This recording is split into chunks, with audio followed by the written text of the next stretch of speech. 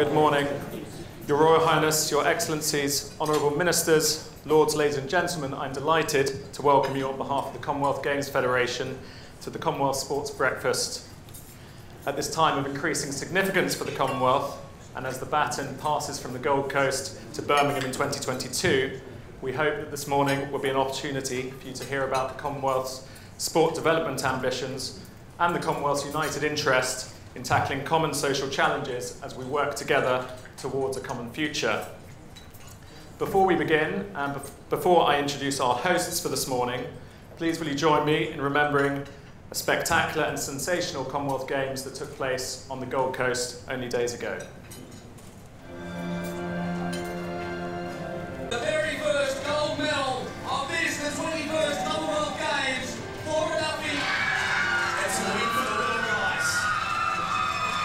Ollie Arnold needs to break the newly secured world record by our arch rival. I can't believe that! She's done it! Crazy has got the pace, Crazy will score, and New Zealand will win the gold medal!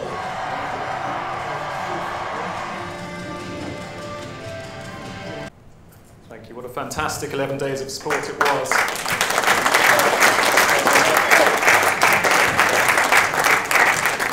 I hope those of you who were fortunate enough to be there have recovered, and those of you who watched it on your television screens here thoroughly enjoyed it too. So without further ado, we're delighted to welcome our hosts for today. We have the Vice Patron of the Commonwealth Games Federation, His Royal Highness the Earl of Wessex. Thank you for joining us this morning. The Commonwealth Games Federation President, Louise Martin, and the Secretary of State for the Department of Digital, Culture, Media and Sport, the Right Honourable Matt Hancock MP. So thank you very much all for joining us and hosting this morning. I'd like to invite up to the stage His Royal Highness the Earl of Wessex to begin proceedings. Your Royal Highness.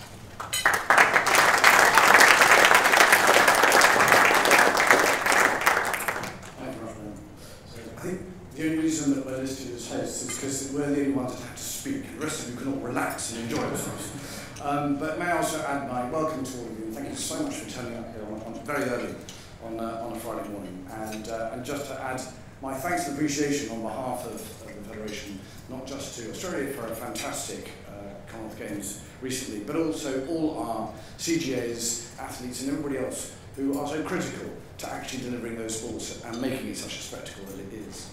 As Ben said, I'm the Vice Patron, so my job is basically just to represent the Queen at the events themselves. And I see myself as a bit of a critical friend, but as a very enthusiastic and passionate supporter of Commonwealth sport. There are two key things I just want to highlight today, amongst the many myriad of things that the Federation is doing, and which I hope is of particular interest to everybody, which is, first of all, the whole business of sports development, the whole business of how do we use the impact and the effect of the Commonwealth Games to be able to generate a greater development in sport in the intervening period, and how do we measure and lean on our friends to be able to make sure that the sporting programme within the Commonwealth continues to grow and develop. And we set up our Sports Foundation to help us to be able to do that better, and hopefully to be able to attract friends from outside who want to partner with us to deliver that better. And we want to be able to work greater with our federations, different sports federations, to make sure that sport in Commonwealth continues to grow and develop, and that we can see a greater competitiveness across all those sports and a greater participation. And the initial effects of some of that work are really encouraging, but I'm going to leave Louise to be able to tell you a little bit about that. And the other key development I want to raise is the whole issue about our integration and inclusion. I'm delighted that there was a little bit of a clip there of the javelin competition. But we managed to increase the participation of para-athletes within the Commonwealth Games by 73% on the Gold Coast, which is fantastic. But it's still not really quite good enough. We have to get this better. We have to be able to make sure that the competitions that we run at the Commonwealth Games are truly transparent and understandable by spectators, and that the athletes themselves feel that it is a genuine competition. In fact, they love the inclusion, they love being a part of the Games, and the Commonwealth has been leading this along the way. But what I would say is, when you go back to your different countries, please spread that message and encourage your national sports to integrate at home so that para-athletes and able-bodied athletes at the elite level train together and learn from each other, so that when they come to these events or go on to the Paralympics, they are better prepared and the Commonwealth can continue to lead the way in that. So those are the two things, the two clear messages I'd like you to take away and spread as far as wide as you can. And now I'm going to ask Louise to come and tell you a little bit more about the effects of some of that work and also the achievements on the Gold Coast. So Louise, can I hand over to you, please?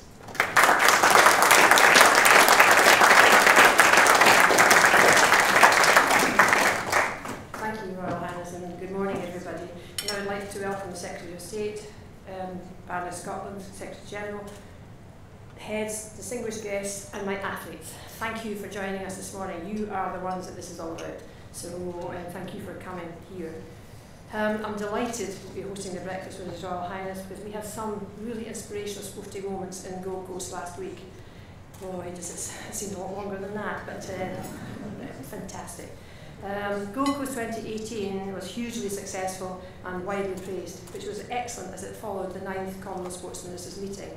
The synergies between the outcomes of that meeting and the vision of the Commonwealth Sports Movement, they were clear, namely in our joint commitment to maximise the valuable contribution sport can make across our family of nations, and the realisation that well-governed and inclusive sport with strong integrity measures and human rights protections is essential to achieve such impact. The commitment of that meeting to further engage and coordinate the Commonwealth Games Federation provides an impetus to strengthen collaboration and sporting organisations working with the commercial and civil society partners.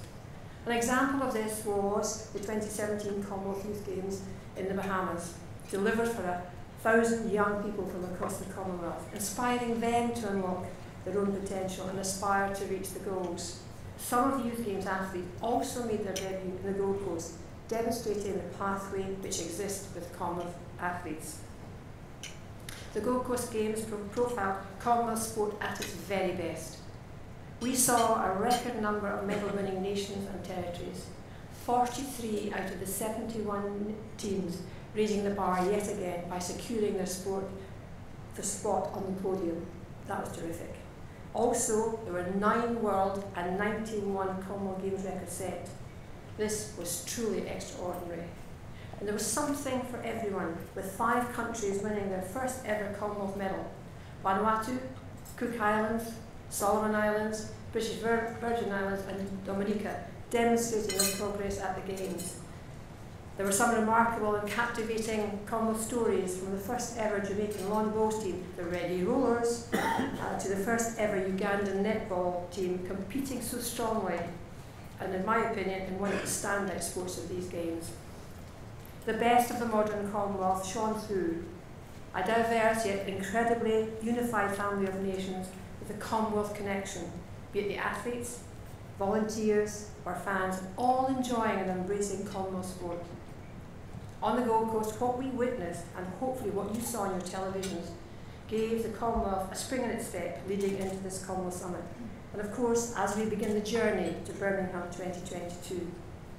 Since the last CHOGM, an exciting example of the work which we have undertaken within our development programme was the Games Athlete Programme. The GAP programme, as it is known, was created to financially and strategically support talented athletes to the Games. All of the 5 countries that won their first ever Commonwealth medal were beneficiaries of the GAP programme, which is remarkable, and so I, personally, am committed to seeing the programme grow. The Women's Coaching Internship Programme is another exciting innovation.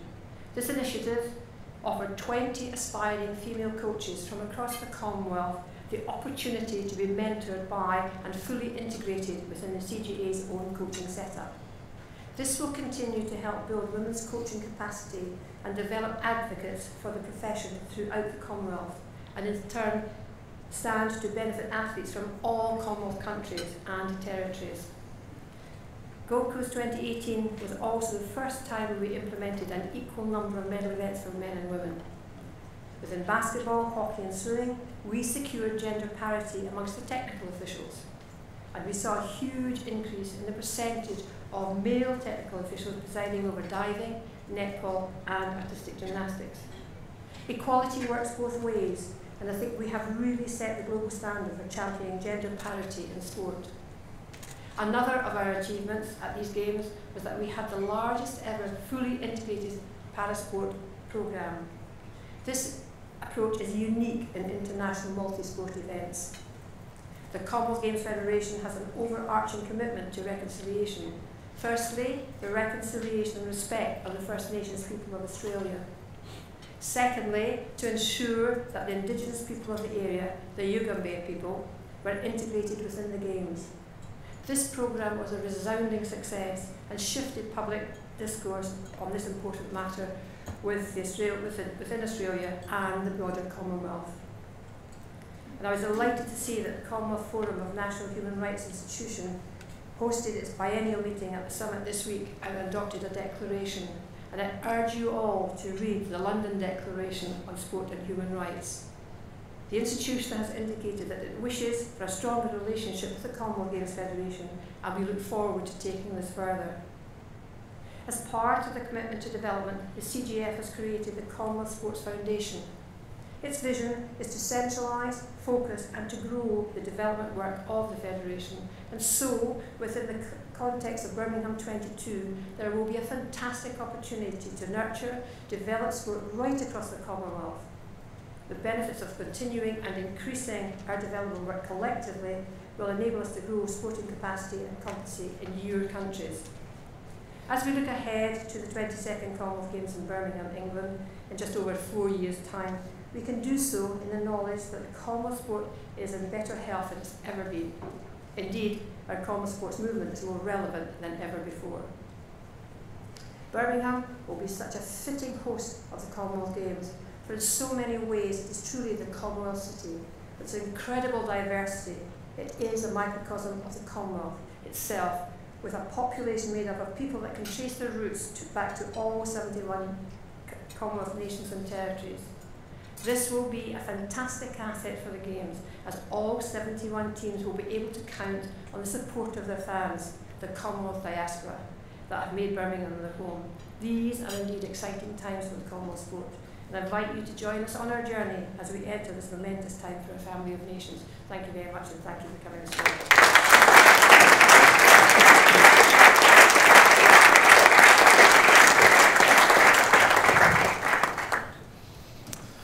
Thank you, Louise. Thank you, Your Royal Highness. Before we move on to our third speech, if I could just mark this moment by thanking the Commonwealth Secretary-General for joining us this morning.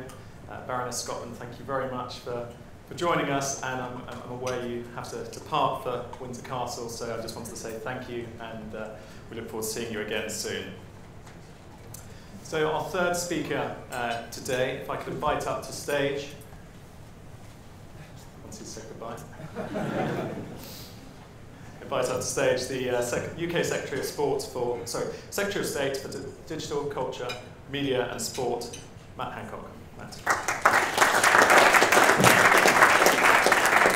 Thank you very much indeed for that introduction, Your Royal Highness, Your Excellencies, Lords, ladies and gentlemen. It's a real pleasure to be here to celebrate the Commonwealth, and I think that this breakfast and the Games in Australia have shown that the Commonwealth is as relevant and important today as it has ever been.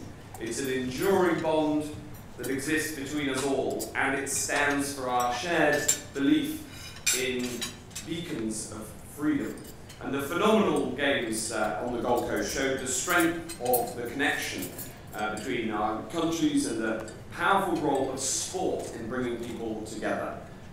We've seen this world-class sport, enthusiastic crowds, a record number of nations celebrating medals, and wonderful to see so many success stories from the home nations too. I hope that you will allow me to celebrate the success that we had here at home. Duncan Scott's 6-medal haul in the pool, Northern Ireland's Rhys McClellan on the pommel horse, Holly Arnold making Wales proud with her world record javelin that we saw. And I am particularly thrilled at Team England's last-minute victory in the netball. It's great to see everybody and indeed here for us here in England and around the Commonwealth. Not least because our Australian friends have dominated netball for so long and you absolutely took it to them. I'm thrilled, and I'm personally, you may think that this is a joke, but it is true. Paddy and I are going to go and play some netball straight after this breakfast. I haven't played netball for 20 years, since I played in my college mixed netball team all that time back, and I've been inspired to get back on the pitch by the England performance. But I just wanted to reflect very briefly on the impact of this and the impact of sport, because sport is a social good. It's of course good in and of itself, but it also brings people together. It can improve physical and mental health. It provides valuable leadership skills. It promotes social integration. It's an important way of promoting equality through giving a spotlight to positive role models from underrepresented groups. I've always loved watching parasports. Owen Pick, one of England's promising para-athletes, hails from my constituency. The wheelchair basketball was a highlight of the Paralympics in London 2012. And I'm thrilled that this was the largest ever parasport programme and a real shining example of diversity of the Commonwealth sports movement. But we need sport to remain a social good, and we need to that means making sure it's open to all. So I want to underline what Louise said in the context of making sure the Commonwealth Games are open to all. This has a broader, important impact on our societies. We need to maintain this focus of making sure that we cast aside barriers to taking part in the sports that we love. And we need to keep sharing information and knowledge across the Commonwealth on how to use sport to bring people together so that everybody can have the chance to represent their nation. And sport, as well as being a social good, is at its best a reflection of our common values. In the past 6 years, we've welcomed the world to the UK for some amazing events. The Olympics, the Paras, the Glasgow Commonwealth Games in Scotland, the Rugby Union World Cup, the Rugby League World Cup, the Athletics Championships, and many more. And all of these have something in common.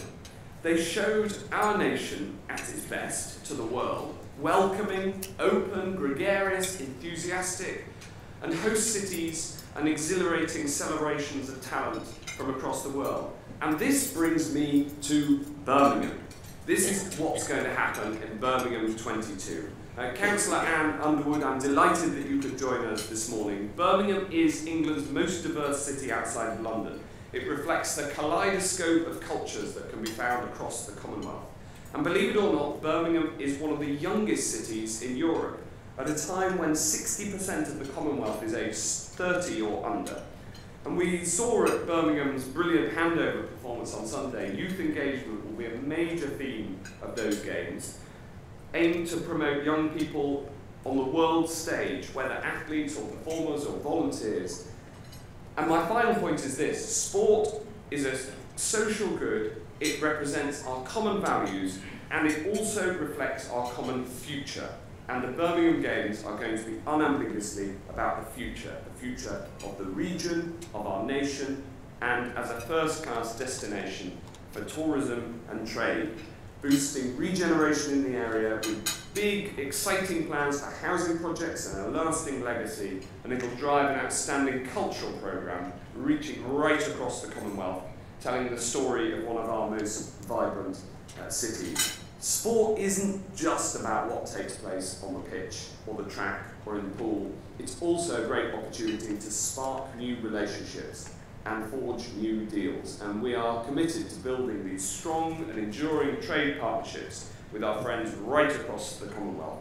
And as part of that mission, there'll be an expo around the Birmingham Games and a 4-year programme from now to then to build on the links from Commonwealth with Commonwealth nations. So, the Expo, the Commonwealth Games, an important milestone in the rich and colourful history of Birmingham.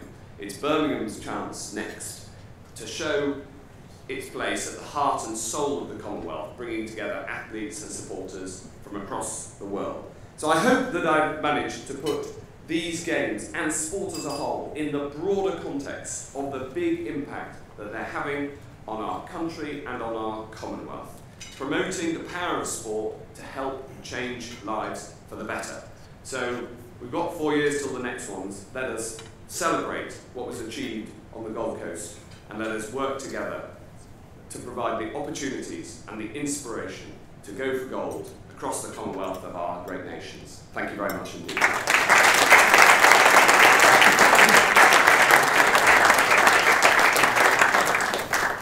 Thank you to the Secretary of State. Before we wrap up the formal part of this morning's breakfast, let's just take a couple of minutes to remind ourselves of what the modern Commonwealth sports movement is all about.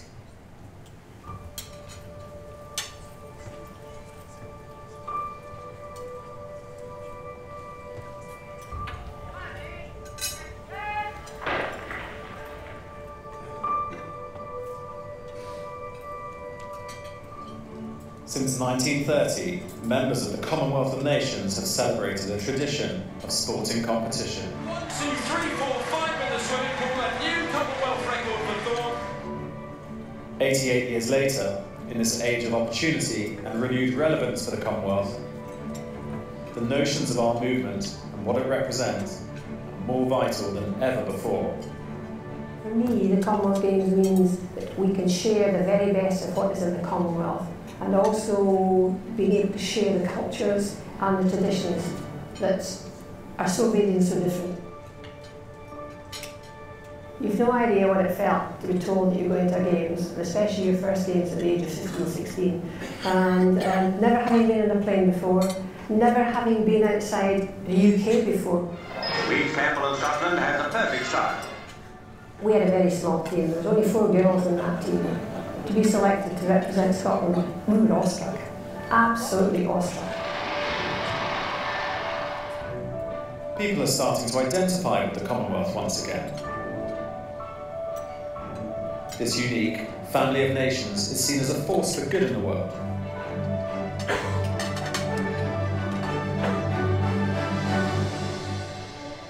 And the athletes, as leaders and ambassadors for Commonwealth sport, they see the opportunity they have to improve and transform society for the 2.4 billion citizens in communities all across the Commonwealth. These athletes truly embody who we are as a modern Commonwealth, sport with a social conscience and impact. Through Commonwealth sport and our collective values, we're shifting the dial on Indigenous rights, human rights, and gender equality. With Gold Coast 2018, preparations for Birmingham 2022, new members joining our family of nations, the Commonwealth is in the spotlight once more. The Commonwealth Games are so completely different from any of the other major big games because we all have the shared values. Our uniqueness is our diversity and unity. The Commonwealth is more relevant than ever before. Wins his 3rd consecutive title at the Commonwealth Games, just the 2nd man to do so. It's England! Oh my goodness! Commonwealth sport is changing the world one games at a time. 3:50.2 is a world record. The clock stops on the third rider. It is a world record. They were racing England. They were racing the world, and they got the win. And New Zealand will win the gold medal. We are the modern Commonwealth.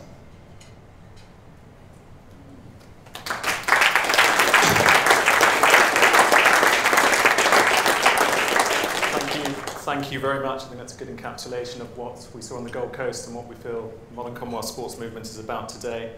Louise, apologies for digging up that footage, but we couldn't help it. Thank you very much all for joining. That does conclude the formal part of our proceedings this morning. There is still going to be plenty of breakfast and coffee for the next half an hour or so. Before we do wrap up, I would like to say thank you very much to His Royal Highness the Earl of Wessex, to Louise, the CGF President, and to the Secretary of State as well. So thank you very much for joining us. We do have an opportunity now for the heads and foreign secretaries to join us for a photograph just on the far side of the screen. So if I could ask those that are here to make their way up, and then we will then carry on with half an hour more of breakfast and networking. So thank you very much indeed.